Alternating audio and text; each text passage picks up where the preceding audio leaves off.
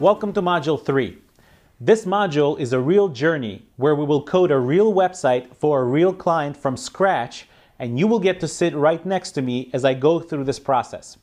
We'll start with going over some tips on how to work with your client and how to extract requirements for your project. Then we will dive into our main topic, coding the website. In the previous module, we only briefly introduced Twitter Bootstrap CSS framework.